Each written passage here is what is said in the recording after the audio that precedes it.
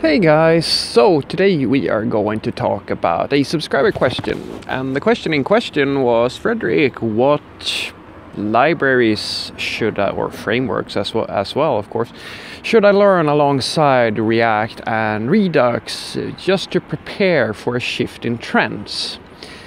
So let's get into it. Well, that question is a damn dangerous one. And the reason why it's a dangerous question is because that entire question is based around the idea that you should learn something that is up and coming just in case. And that mindset, guys, is the entire reason why these people exist who will create a lot of legacy in a lot of projects, especially in front-end, which is the scope of this question. Now let me explain here. You see, when you have the mindset that you are going to look ahead and you're going to predict what is going to be the next best thing, then you are not evaluating your current state. In other words, you are opting into a solution that has no problem, and that is something that is very, very dangerous. It is the same damn thing as premature optimization. It's the same damn thing as creating abstractions before you actually need them. And the issue here is that I see this quite a lot, and it becomes almost a self-fulfilling prophecy, because people will start to opt into things that they may not actually need, and then a hype train of some sort gets going, and the thing kind of snowballs on you. And this is basically consumerism. It's the same thing with the fashion industry does the same damn thing. I mean, it's about getting people excited about something, and that is the thing that people with a vested interest in your tools and what tools you actually pick are going to try to exploit. And that's exactly why you have all these groups lobbying for different frameworks and how, it's going to be the next best thing. I mean, they are trying to push their framework, and if you are inexperienced and you make the wrong call here, you are going to fuck up your project. Well, not to the point where it can't be saved, of course, but you're most likely going to shoot yourself quite a bit in the foot. An example of this is where, well, one of my favorite discussion is when I talk to people who think that they understand GraphQL. And what's interesting is that they in a very safe and secure manner, they state that your GraphQL is going to be the next best thing. It's the thing that you're going to bet everything on, and it's going to be used for everything. No, it is not. Not even the big companies use GraphQL for everything. And that's the thing that I try to explain to people when I'm saying that if you understand the use case, then you understand when to use it and when not to use it. It's the same thing for most tools. And that's the issue with predicting something. To predict what is going to happen next is very, very much dependent on your ability to understand how these trends work, what problems that you have in the industry today, and what solutions are up and coming or are right now being developed that have the potential to solve those issues. Because there are certain tools that will become popular even though they may not be something that you need to opt into. Because remember, you don't have the time to learn everything. I can promise you, you cannot learn it all. And if you can't learn it all, then it makes sense to focus on one, the things that make you excited, the things that you are interested in, and two, the things that are actually going to be relevant for work purposes. And when it comes to the React ecosystem, it is a fairly established ecosystem today.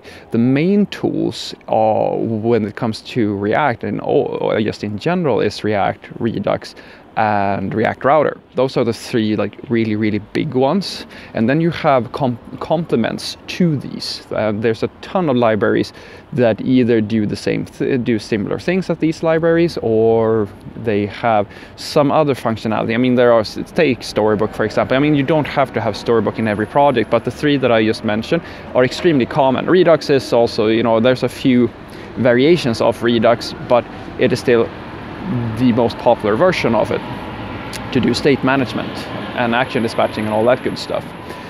So those are the three main ones. So when it comes to asking the question, okay, what's going to come up next? What should I learn alongside with it? Well, That very much depends. As I said, these are the 3 core ones. These are the 3 things that are going to matter when you apply for a job, because the smaller libraries will differ from project to project. Sometimes you will find a project that has Storybook, sometimes it's not going to have Storybook.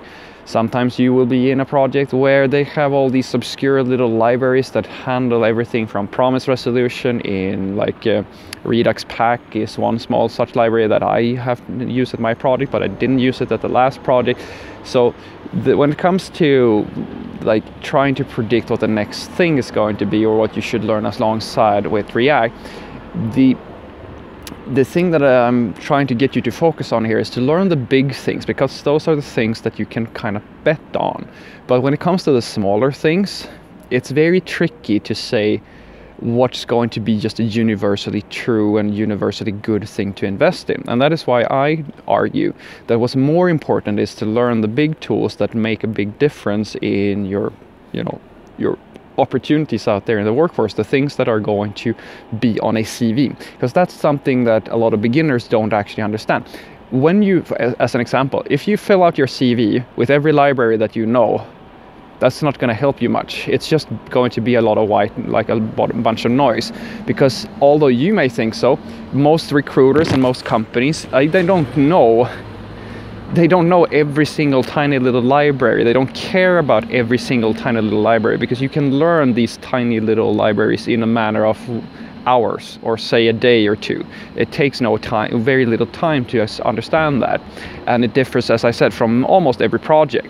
However, they usually focus on the big things. In other words, people don't really care if you know some very, very small part of one of your one small dependency of your project. They care about knowing the big stuff, like the actual frameworks, because that's the thing that structures the whole way of working, and that's the environment that you need to kind of figure out.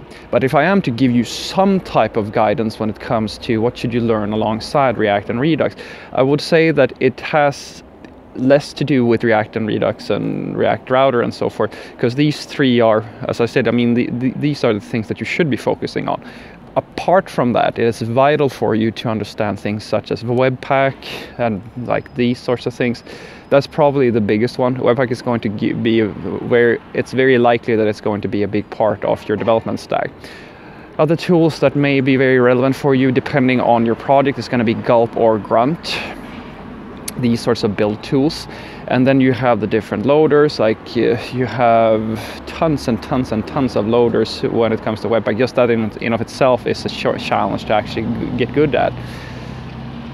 But if we are going to stick to the React ecosystem, there isn't really all that much more, I would argue, that you really need to focus on. And some people will tell me about, oh, server-side rendering React, and I kind of go, yeah, you can absolutely focus on that as well, but it's not every product that uses it, even because the fact of the matter is that not every project not every project is using Node on the server, and not every project wants to go through the hassle of trying to figure out how to actually do server-side rendered React on whatever server-side language they're using. So what I want you to take away from this is that when it comes to asking the question, what should I learn in order to stay ahead of the curve, I don't think that you should have that mindset, because the thing is, although you may find all these people on the internet, and Go is probably right now the biggest culprit in promising things that haven't happened yet. Same thing, and WebAssembly is pretty much up there as well. These things have not come to pass yet, guys, and we are not seeing a trend that indicates that this is going to be this world changing. I mean, every person who tries to sell or promote a tool or a language, guys, will sell you the idea as if this is changing the world and it's all but already decided. I mean, even progressive web application and this idea has been sold in as it's just everybody does it, when it's actually not everybody who does it. It's just a portion of people, a small portion, who do it. But you have to sell it that way, because that's the way you get other people to get excited about it.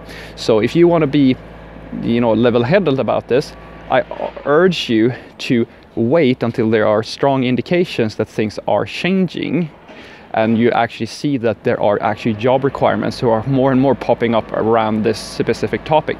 And then you can start thinking about, okay, what can I start focusing on? Because my guess is that if you want to be really good at software development, you're going to be quite busy just learning and getting good at the stuff that is relevant today. Have a great day.